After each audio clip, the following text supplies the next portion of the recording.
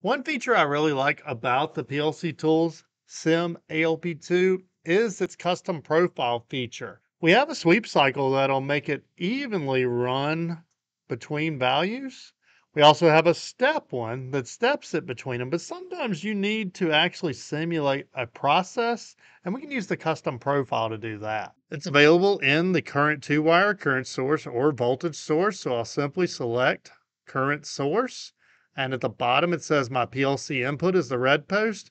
My common is the black post. I'm going to be connecting this to the meter that we use on our PLC trainers. So my red post is going to be pin 1. My black post is going to be pin 2. Typically, we're just going to use our up arrows and simulate a specific value.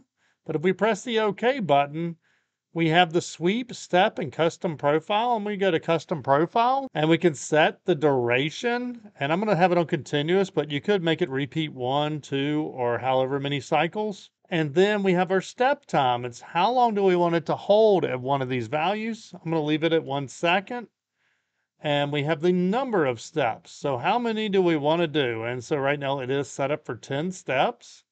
And so step 1, I'm gonna put at 4 milliamp. And then step 2, I'm gonna put at 10 milliamp. And step 3, actually, I'm gonna drop back down to 6 milliamp. And you can continue down through these, step 4, 5, and everything. That's enough to give us an idea. So actually, I'm gonna go back to the number of steps, and I'm only gonna run it through 3 of the steps. Now I'm gonna run the cycle. It's going 4, 10, 6, 4, 10, 6. And if you're not sure which step it was at where, at any moment, we can press the down arrow and we can actually get a graph here of what it's been doing.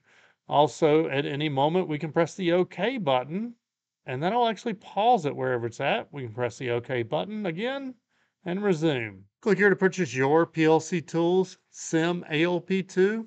And here's a playlist with some other application examples.